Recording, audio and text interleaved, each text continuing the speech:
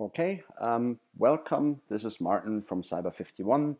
Today's little video is about doing research on Google, as part of a penetration test, as part of the information gathering phase, as part of individual investigations.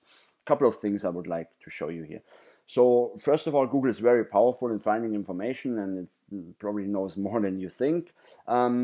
One thing I would like to show you is, for example, the site command. Site command allows you to just view sites, for example, .co.uk. So now you only get results from .co.uk domains. So in other words, 892 million search results just from the UK.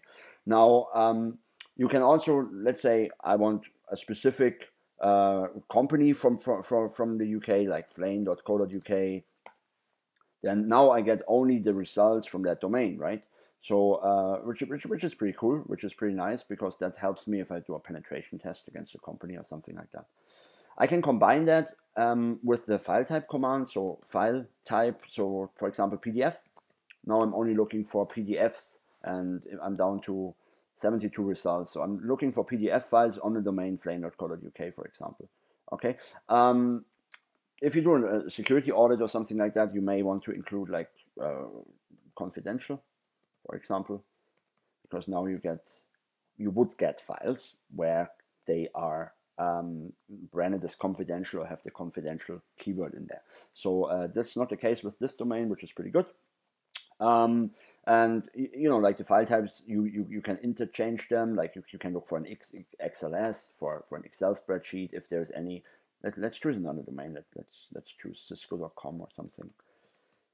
And then all Excel files. Yeah, here you go. See, like all Excel files on the cisco.com website, or you could look, for example, for PDFs or text files or doc files. Let's have a look for doc files. Then we get Microsoft Doc files. So the file type and the site command are very, very useful in finding out information.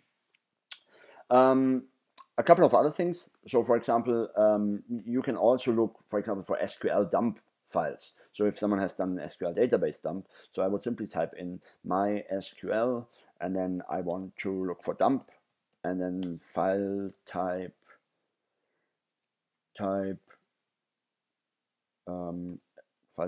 SQL.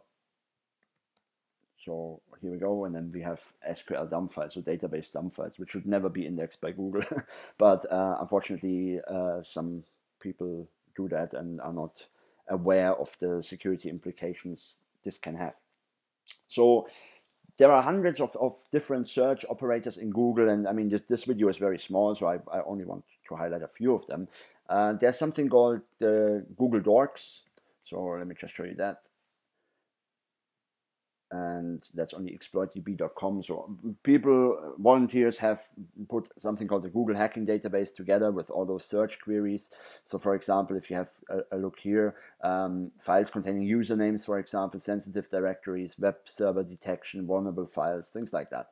And so let's just pick a random one here. So let's have a look in URL root etc passwd, right? Now let's search that on Google. And then we instantly get like the etc passwd file from certain companies here, and even from the government in India. Please do not abuse this information. This is purely for educational purposes. You're completely responsible for your own actions here. We're just showing you how to use Google search operators. So that Google Dorks, Google Hacking Database is quite useful, and should be part of any penetration test, because people probably don't even know that a lot of information already leaked out on Google, and they're even not aware of that. Something else I would like to show you quickly is the so-called archive.org website. Maybe you guys are familiar with it, maybe you're not. It's basically taking snapshots of all websites over years and years and years. So for example, if you go in cisco.com here and take me back, and then you will get like all the different snapshots over time. See, for example, if you want to see, well, we're in 2013 now, right? If you want to see how the Cisco website looked in 2000, and just pick a snapshot here, and then you get the Cisco website from the year 2000. Quite different than today, so it was a smaller company, and now it has grown. It's quite helpful in researching, you know, like information, like historic information, press releases, and things like that. So this can be quite helpful as part of a penetration test as well. Even though they have changed the website, they have, or like a company has changed the website, has taken the content offline, it may still be on archive.org. So something very important to keep in mind. Okay, we hope you found that video useful, and we look forward seeing you in one of our other videos. Thank you very much.